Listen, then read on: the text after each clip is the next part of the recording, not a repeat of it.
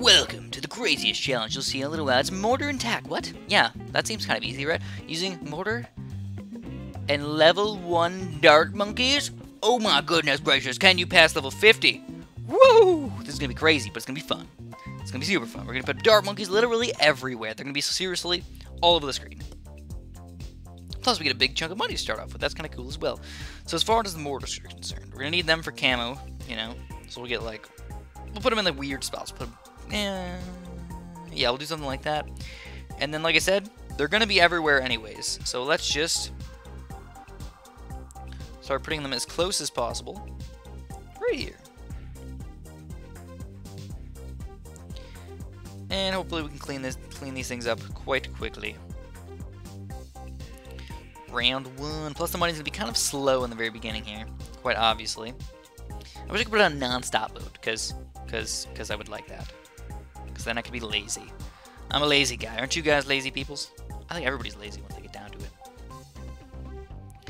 Anyways, today I decided I actually went fishing. I know, that was kind of weird. I usually don't go fishing, because, I'll be honest, I don't buy a fishing license. That's my #1 reason why I don't go fishing usually. But I went fishing like behind my my one friend's house, because I haven't gone fishing in an extremely long time, probably 5 years, something like that. Sadly, I didn't catch anything. It was kind of sad that I didn't catch anything. But it kind of made sense. It was kind of in the middle of the day at like 2 o'clock, and usually I think fish usually don't really like to be outside at 2 o'clock too much. You know, usually in the evening or in the morning is usually when they're out, I think. I don't know, I'm not a fish expert by no means. But I actually had fun. So I actually remember when I was a kid, a long time ago, man, I used to actually really like fishing. I never actually killed the fish, by the way. I don't know, I don't have it in me to do that. But I'd like catching the fish. So I'd catch the fish. I got a huge like tackle box for Christmas one year. I got like this really cool practice casting rod and everything like that. So I could practice casting everything. And I would go in this field behind my house and just like cast all the time. It was kind of cool. I just waited for the first nice day out. I remember I was excited because I waited for the first nice day out so I can go and practice casting so I can go fishing. Isn't that weird? I think so. I think it's kind of weird, but I did it nonetheless. And when I went fishing, well, there's a couple cool stories I actually have for fishing, because I've only caught 2 bass, 1 catfish, and about a bajillion bluegill. Like a bajillion, man. Also, I'm pretty sure, well, I caught a half-dead carp as well. So, it was like 3 feet. And I didn't really catch it. It was kind of just like there, and I kind of just like, I don't know, I could have caught it if I wanted, but it was like half dead, and I just felt bad about it, so I left it as it was, and I didn't want to bother it too much. But yes, that's the only thing that I've ever caught. But as far as the bluegill go, why the heck have I caught so many bluegill? Well, there's this pond by my house. I have actually like about 4 to 5 ponds that I could actually walk to. They're really not far at all. They're not very big, you know, probably about 1,000 feet wide or so, tops. 500 feet wide, all around. It's okay. It's reasonable sized ponds. Anyways, we need to pack in as many dart monkeys as we could possibly fit in here. Pack them in, man. Oh, wait, I forgot my cam protection. Whoops. Well, I should have started upgrading my mortar by now. So let's start getting him up so we don't have to be stupid about this anymore. But we went fishing so often at this one spot near this one pond by my house that I'm pretty sure people stocked it with fish. Like it was like a man-made lake or something like that. Like 20 years ago, they like made this lake, and people were putting fish in there. Like it would catch it from other ponds and put them in the pond, and then they make their own little ecosystem in there, which is kind of cool, I think. But we would go in the same spot every single time, and we'd always feed them bread. We fed the fish bread. We just throw the bread in. Just keep throwing the bread in. Just feed the fish. They would pop up. They'd eat all the food and everything. It wasn't like you had to actually go search for the fish. They would just, like, they were trained to, like, come to this spot. We trained the fish. I'm not even joking. I'm really not joking at all. The fish learned that food is there, so they go and they eat it. Anyway, so all you had to do was you threw like 10, 20 pieces of bread in the water. And then all of a sudden, you just throw your hook with a piece of bread in the water. Bam, shazam, free bluegill. So you could literally catch these bluegill so easily. You literally dipped the thing in the pond, and you can catch a fish. So I would tell this to people, and I'd be like, hey, you want to go fishing? And they'd be like, oh, dude, fishing is boring. And I'm like, not when you catch fish non-stop all the frickin' time.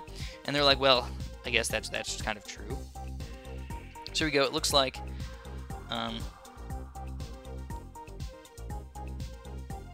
No! I don't know. I really wish that I had 2 mortars now. Why was I so silly? Got him. Got him.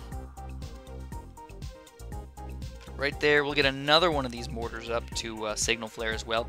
I don't know why, just to kind of keep them looking nice and everything like that. So here we go, signal flare. I'll get the increased accuracy and the bigger blast as well. But I think the main thing that I'm worried about is probably the Moabs. I'm actually not even that worried about this challenge. It's probably going to be pretty darn easy. Should hopefully take them down quite easily. Anyways, back to my story. So you could literally just dip your fishing pole in and you catch a bluegill every single time. It was very, very easy to catch these fish. I had a bunch of fun doing it. I don't know why. I liked catching the fish. I liked being like touching the fish and being like studying them a little bit, just looking at them and being like, these things are cool, man. And I let them go. You could even, like, if you actually looked inside of a fish, you could like see down his entire throat into his stomach. It's very odd.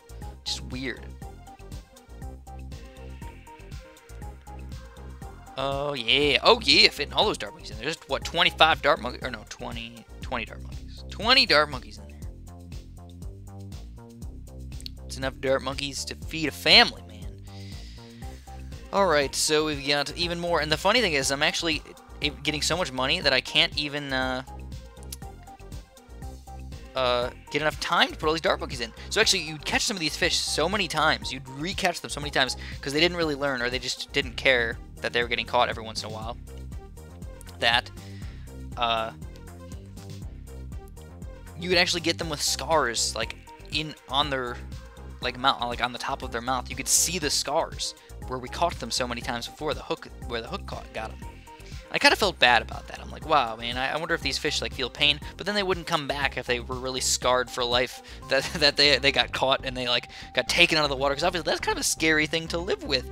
You know, if you just randomly were sitting in your house and all of a sudden you're like, hey, I'm hungry, I'm gonna go on my fridge, man, and all of a sudden something pops out and just rum, rum, rum, rum, rum, and just takes you out of nowhere, pulls you out into under the water for like a minute. You're like, you couldn't breathe, freaking out, everything was terrible. Yeah, that wouldn't be fun at all.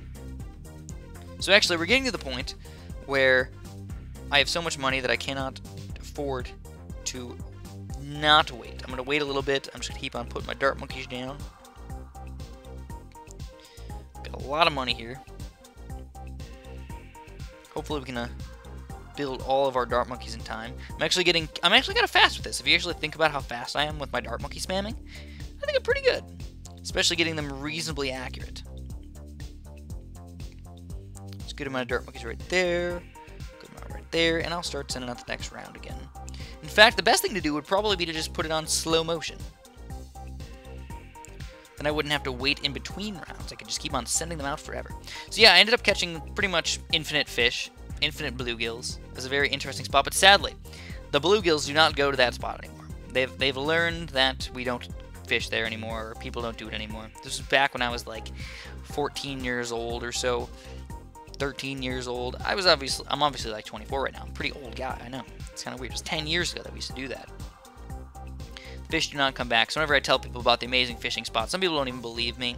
They'll be like, no, that's so weird. Fish don't do that. I'm like, yeah, they do. Also, my one friend Sean that I used to do it with all the time. So I really hope we can pop this Moab. I hope so. I think we can. I don't see why not. Oh yeah, pretty darn easily actually. One time we caught a bass, which was fairly interesting because we like never catch bass. We caught a bass and he ran over and he's like, put it in the bucket, man. I want to show my mom. So I'm like, what? Well, yeah, I need a bigger bucket than that. You know, I can't put it in that little baby bucket. It was literally like a bucket, like 4 inches wide. I'm like, how the heck am I going to put a foot bass in the 4-inch bucket? It just doesn't make any sense. You're just going to kill it, man. So I ended up letting it go, and his mom didn't end up seeing the bass. But I felt bad for the fish just to like put it in a like it doesn't fit, you know. Straight up just didn't fit. Too bad, so sad, you're gonna have to deal with it. Whatever. So anyways, Dart Monkey Fest for sure, we still got like $2,000, but honestly, what the heck's gonna kill us now? Level 49? Maybe. I hope not. But I guess there's always that possibility. Those regrows are probably the main, like, oh, maybe that could possibly do something to us. I hope they don't. Maybe we'll have to micro our mortar just a little bit. So I will slow it down a little bit just in case these regrows are straight up evil.